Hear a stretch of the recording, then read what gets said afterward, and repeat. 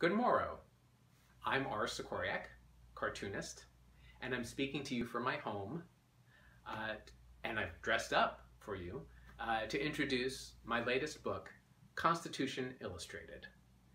In my comics, I take popular comic styles and cartoon styles and combine them with well-known texts. My last book was about the president, and I did not want to do that again.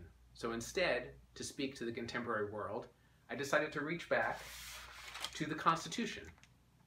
And in my book, I've illustrated the entirety of the Constitution, the Bill of Rights, and the amendments, and made it into one comic book of 114 pages.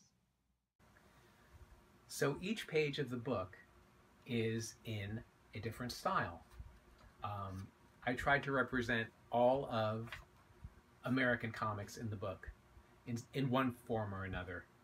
So in addition to reading the Constitution many times, I also got a chance to do a lot of research on a lot of comics. I tried to really represent the melting pot of American comics. So there's characters from as early as 1898 all the way to characters to the present year, 2020.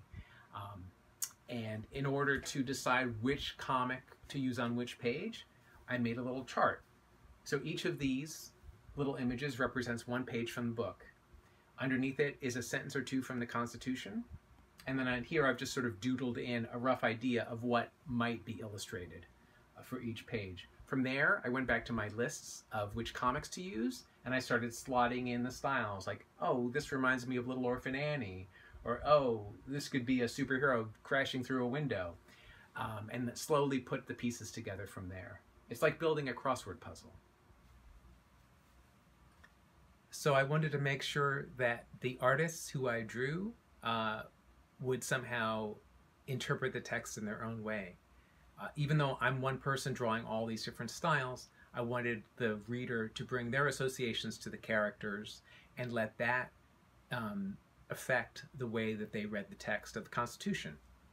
So here we have a page that I've drawn in the style of George Harriman, and it's one of the sections of the Constitution that deals with enslaved persons. Now, the relationship of the characters in the strip had some connection, I felt, to the text that I was interpreting, so I thought this was a good choice. And you'll see through the book that I do this in a lot of different ways. I'm showing you this page without all the layers turned on because I wanted to show you how I put the page together on the computer. I drew it all in Photoshop. I like to say I draw it by hand because I use a stylus. And I'll just sort of show you here that I lay in the text, which is a font based on my own handwriting, and then there's different layers for the cross-hatching and for the details and for the inking, so that the final page looks like this.